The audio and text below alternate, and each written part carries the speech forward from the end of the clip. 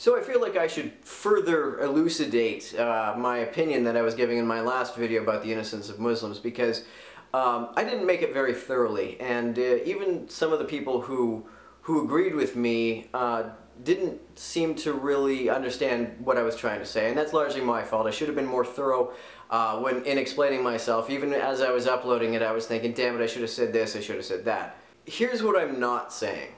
I'm not saying that you shouldn't say things that offend Muslims. I'm not even saying that you shouldn't say things that you know will offend Muslims or that you expect will offend Muslims. I have absolutely no problem with the Danish cartoonists. I have no problem with Theo van Gogh. I fully support them.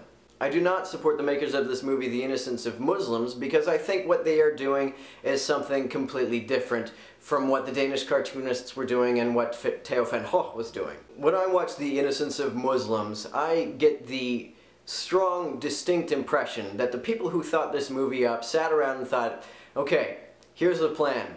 We're gonna make a movie that will piss off Muslims, get them to riot, get them to do something fucking crazy and violent against Americans, then Americans will see that and they'll hate Muslims more. I get the very strong impression when I watch that movie that the specific goal it had was to incite violence against Americans, and all I am saying is that's a douchey fucking goal to have. If that is your purpose, to get Americans hurt, you're a douchebag. I don't see why that should be a controversial opinion. Now some people may say, well, you don't know that that was their goal, and you're right, I don't know that for sure, and I could be wrong. But when I watch this fucking thing, it is so haphazardly stitched together that I can't imagine that it would have any other purpose than inciting hatred. I don't see how anybody could make something like this for any other point.